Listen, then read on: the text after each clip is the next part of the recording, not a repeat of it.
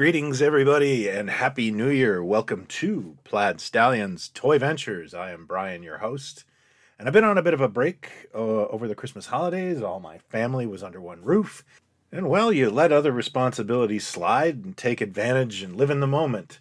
However, I've gotten a few packages in the mail and some stuff I bought, including what I would consider one of my best purchases of 2022. Maybe the best, but I really don't want to put a qualifier on it. It is something I have been searching for decades, and I'm really glad I finally tracked it down. However, I was kind of holding off on opening these packages until I did a video or created some sort of content, and well, it's just gotten to the point where I thought I'd just create a whole episode about it. And there's actually a mystery package in here as well. It comes from a friend of mine, and I was not expecting anything from him. So I'm going to shout him out and see what he sent me. So let's open my mail together, shall we?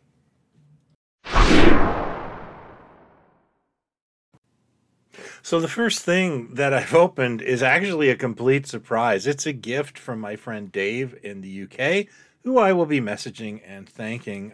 This came in over the Christmas holidays, and I just put it with the pile, but I didn't realize it was something I hadn't paid for, and that is a Wild West cowboy outfit from Europe. I had seen one of these online and just been really amused by it. You know, if you're not in the know, Europe is just full of all these kind of like Mego knockoff lines, like Mighty Gary or Steve from Belgium. I think there's also a line called OK Mike. There's all these kind of like wannabe Action Jackson characters. And the reason I wanted this set when I saw it was that shirt. That shirt is going on a brick Mantooth action figure. That is the most 70s shirt I have ever seen. And the rest of this stuff I'll probably do stuff with. But I really want to say a hearty thank you to Dave for this item. I will make very good use of this, and it is so wonderfully goofy. I really appreciate it. What a thoughtful and nice gift.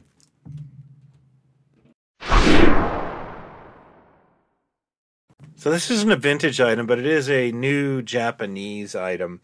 I'd been buying some stuff on Japanese eBay for friends and myself. In fact, I've even discovered a Mego figure I didn't know existed, and I'll do a video on that soon.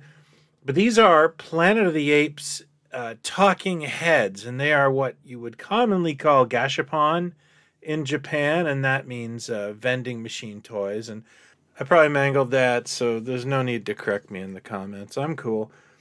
I couldn't pass on these for one major reason. The orangutan is not Dr. Zaius. That is Virgil. That's Paul Williams, Swan. And I will buy any Apes merchandise with Paul Williams in it. The talking feature is not that great. It isn't actually speak. Its jaws just open and close to give the appearance of talking. That's fine. It probably would have spoken in Japanese had it had a sound chip in it. The other characters include Aldo, General Aldo, played by Claude Akins from Battle of the Planet of the Apes, which Virgil was in as well. And surprisingly, Zira and Cornelius. I don't know why they aren't Caesar and Lisa. That would make sense, considering they were going for this whole battle theme. But I really don't care. I love weird Japanese Planet of the Apes toys. And ta-da, I have 4 new ones to put in my display case.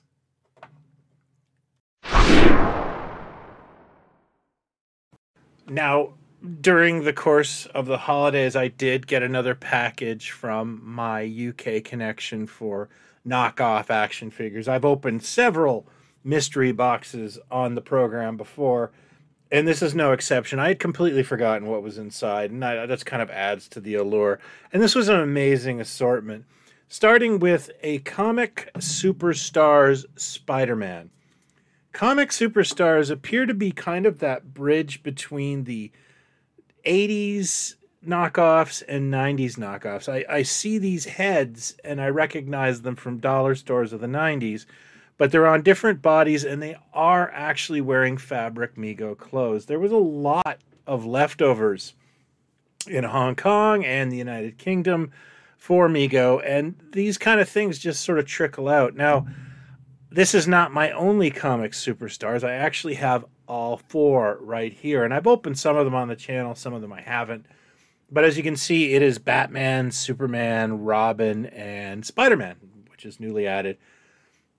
The other characters all seem to have these, like, you know, army boots. Your mother wears army boots. But Spider-Man, of course, doesn't. And they all have these weird heads that literally look like the transition between those cheap, blow-molded superheroes of the 90s and where they maybe came from. It's a pretty interesting process, and I absolutely love these. But the box was not empty. There were 2 other figures inside. The other one was a Superheroes Superman.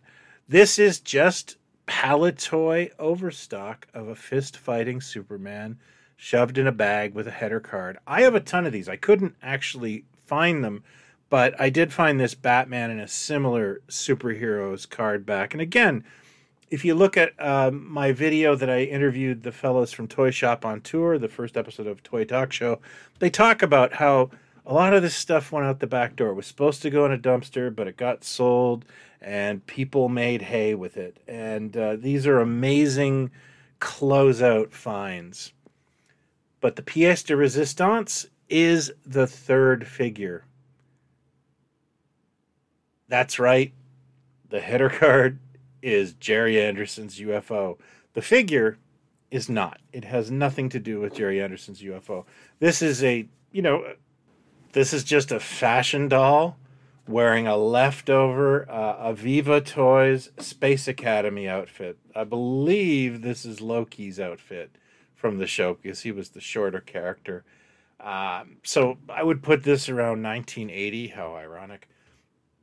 And I love that UFO header card. I'm a humongous fan of UFO. You can check out my UFO collection here. And this is never leaving. Never, ever leaving me.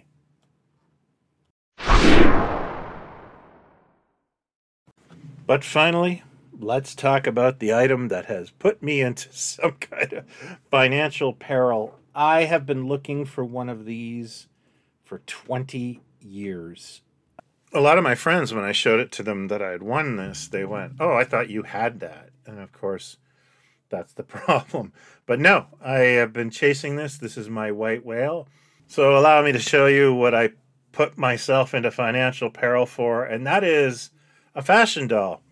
A princess fashion doll, to be exact.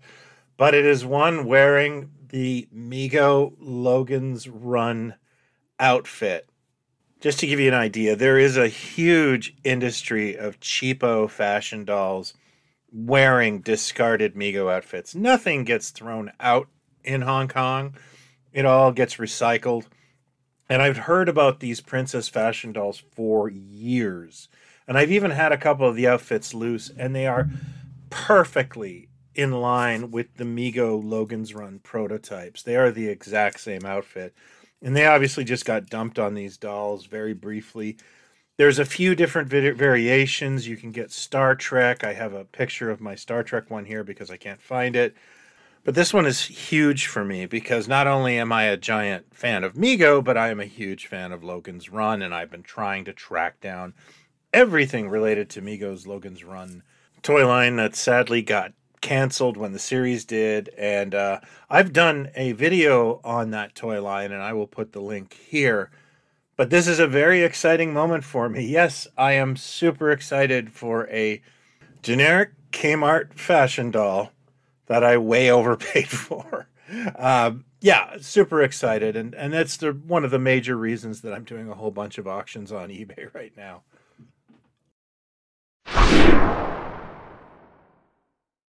So that, folks, is my last big find of 2022 and a few other really fun pieces. I hope you've enjoyed this.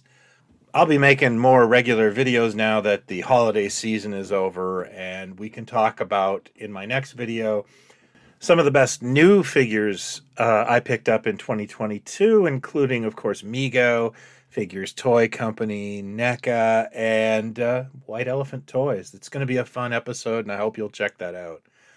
That is it for me this week. Thank you, as always, for watching. If you're new to this, please consider hitting like and subscribe. I do this every week. If you're not new to this, please consider sharing it. It really helps me out. Thank you as always for the support.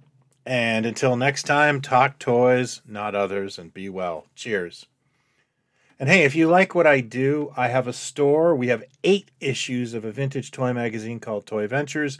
We've got 2 books, 3 different action figures you can purchase, and there's going to be some new collectibles coming this January. So please check out our store at plaidstallions.com. Thank you.